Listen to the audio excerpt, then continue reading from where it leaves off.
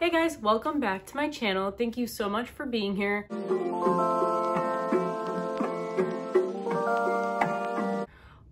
First off, I know I said my last video was the last video I was gonna make in front of the book stack because I was gonna build my bookshelf, and that didn't happen. I've been super busy, but I swear this one will be the last one in front of the book stack. I'm going to build my bookshelf this week, and I'm super excited about it. Today, I'm going to go over my books that I read in, what month was it? I was about to say March, not March, May, a few months after.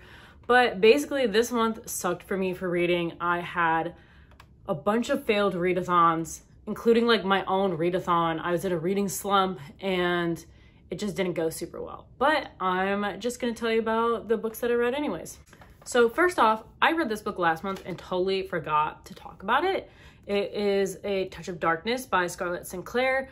If that gives you any idea of how memorable it was in my mind, it would be accurate because I wasn't crazy about this book. I thought that, so basically it's like a urban fantasy where like Greek gods exist in modern day, and they're like big celebrities and stuff, and basically there's Persephone and she gets wrapped up in a deal with Hades. But I thought Persephone was kind of annoying throughout this. There was a lot, she was just very like determined to think that like Hades is a bad and an evil person when they're like, but what about this? And she's like, no. And it was just kind of annoying, which I know it wouldn't be exciting if they just met and fell in love and there was nothing in the way. But I wasn't really that impressed of it. I really liked the idea of like the gods in today's world, the Greek gods, and I thought that that was really fun, but that was all that I really liked about it. I still have a bookmark in because I never even read the last chapter. That's how much I was kind of ready to be over with it. But yeah, I read it and I wasn't a huge fan. So now I know I'm not going to probably read the like bazillion other books she's going to be writing in this series. So then I had my own readathon that I hosted with my friend Jane at the Bookaholic. I'm pretty sure she made a vlog for it. I'll link it down below. I tried to make a vlog for it. I started it. It didn't work. Basically, I got super sick from my COVID shot that I got, and it was only for like a day, but it was only like a 72-hour readathon, so that kind of really put me out of my focus for reading, and I did not read anywhere near as much as I wanted to, but I did read Misery by Stephen King. I think I gave this 4 stars. I don't know if I mentioned what I gave A Touch of Darkness. I gave that 3 stars, but I gave this 4 stars and I really enjoyed it. I read it on audiobook and physically just so I could get through it pretty quickly, because I know that King is one for being very, what's the word? I can't think of the word that people use to say slow but nicely. Slow burn. Stephen King is known for the slow burn, sometimes so slow that the fire goes out entirely. But this wasn't too bad. I think listening to it on audiobook definitely helped. I really liked the narrator for the audiobook. And for some reason, I never have watched the movie and I've never been like actually spoiled for what happens at the end of this. So I didn't know what was gonna happen. I thought it was really good.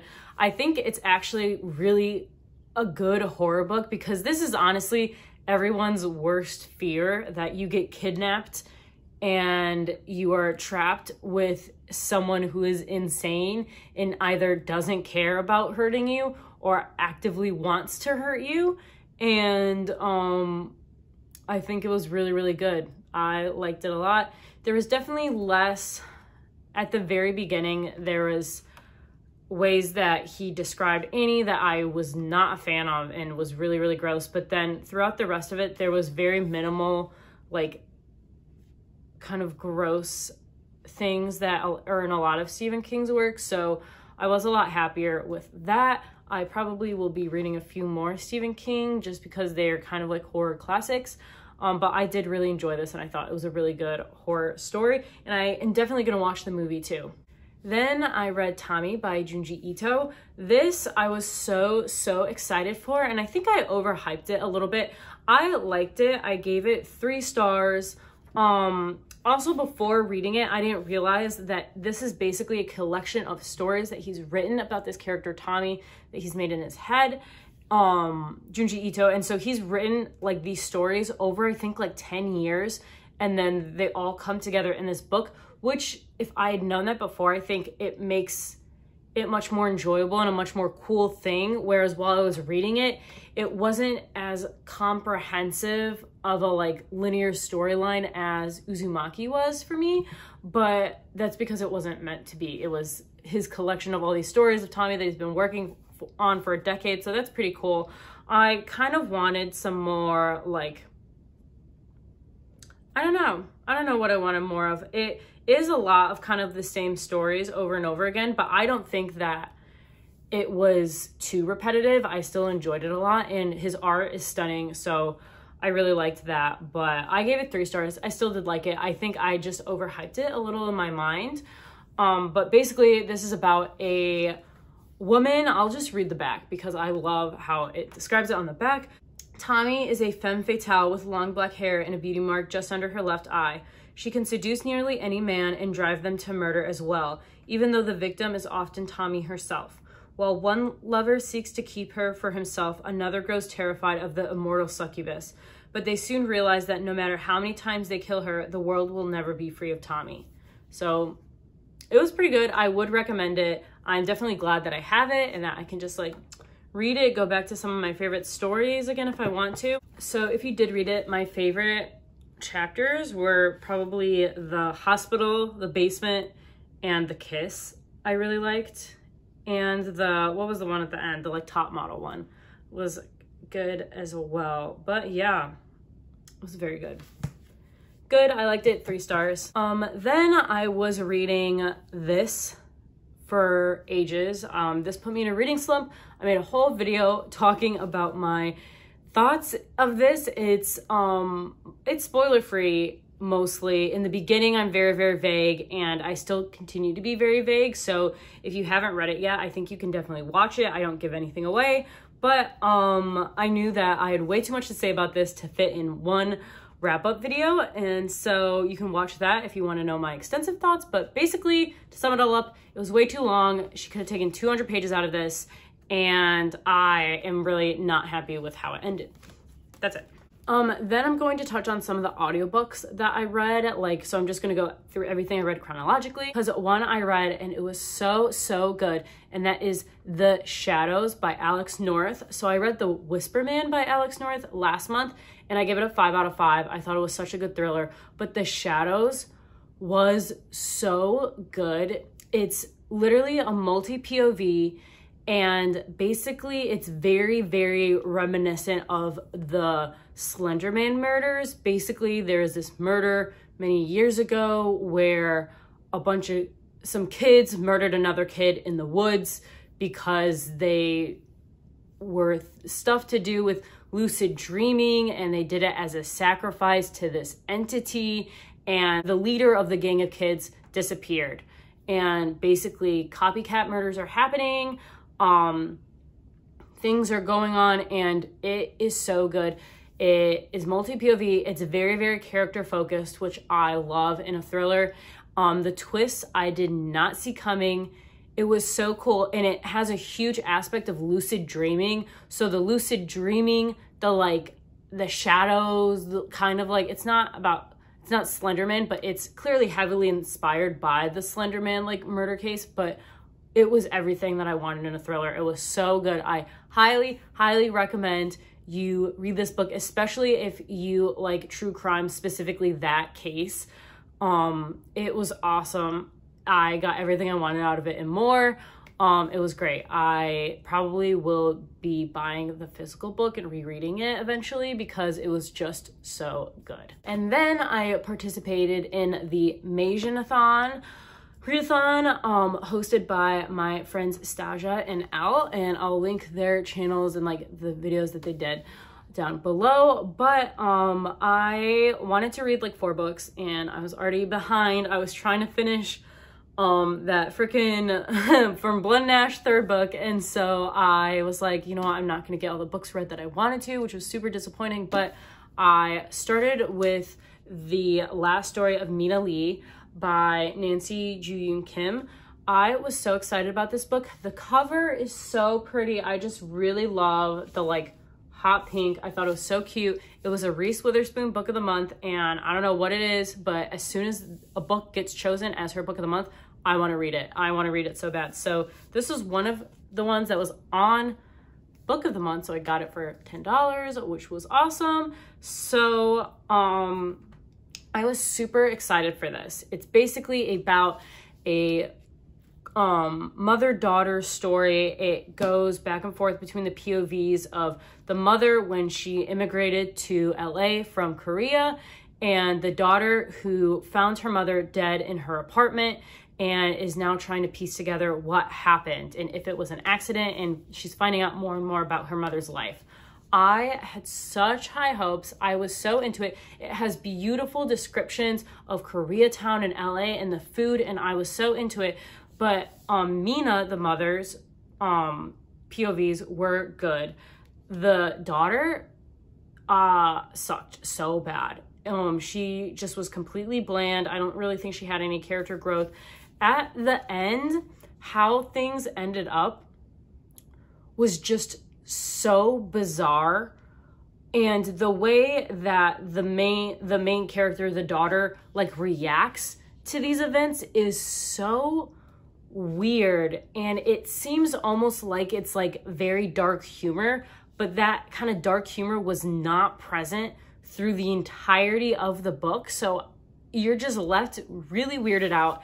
It was so weird. Such a disappointing end to this. I really didn't enjoy it at all, and I really wanted to give it a good chance. I was so excited for it, so I was super disappointed, but at the ending, I was just so confused and upset and just weirded out, so I gave this a 2 stars.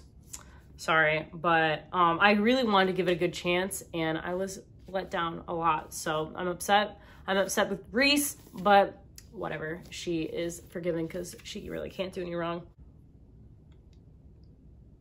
So the second book that I read for the Readathon readathon was Severance by Ling Ma.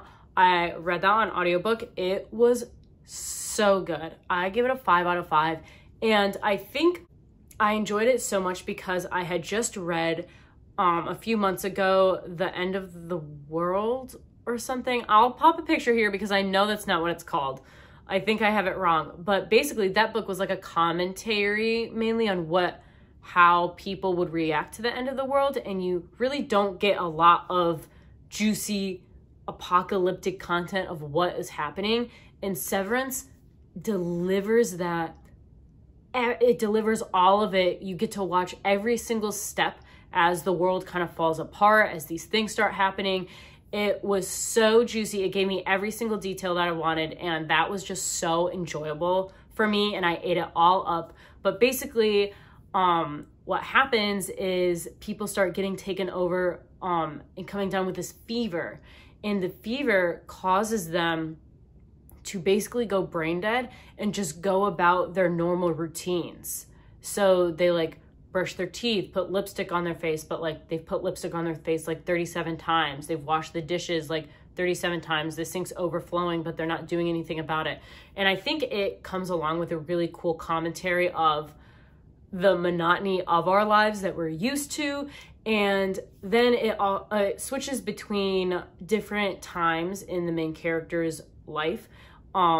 Before and after, it talks a lot about her parents as Chinese immigrants, which I thought was such a cool part of this book and really delivered. And it talked about her then working with factories in China to produce Bibles. And I think that's such a cool, there's so many cool commentaries. I really think that this was a literary fiction, and that if I got a physical copy and really went into it, there'd be so many cool themes and stuff to look into.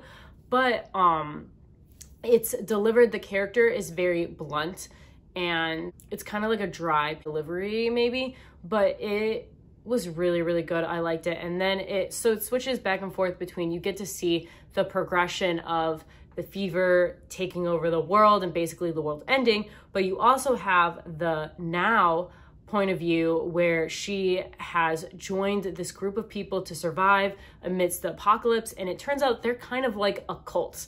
and she's just trying to survive in this very bizarre power structure that's been made in this group. And basically they're like navigating America that's literally like been reduced to nothing because barely anyone is alive anymore. And it was so good. I really, really enjoyed this book. I highly recommend it if you want an apocalyptic book where you get to watch the slow destruction of society. I thought that part was so interesting. It was also an amazing story about her parents and reasons that they immigrated and their thoughts and their feelings after they've immigrated and their wishes. And I thought it was really, really good. And so I've probably talked about that for like 5 minutes, but it's worth it because I loved it. So I really, really highly recommend that. Last quick little note, I read My Hero Academia 3. I've been reading this forever. I don't know if I'm pretty sure I actually finally finished it this month, but I think I finished it as in like I had this much left because I clearly need to buy many more of these and get much farther along because I want to catch up where I am in this series. But these are expensive. Books are expensive, and I just haven't been spending my money on those things. So I'm not ordering 3 books from Book of the Month this month, which I usually always do because I'm like, no, I'm buying manga. So I think I'm gonna buy the next 2 of this just because I love the anime and the manga is delivering. I'll probably give every single one of these a 5 stars, and it's a very, very biased rating, and I don't really care. And so then I started reading in May, but I'm still reading now, The House of Earth and Blood by Sarah J. Maas.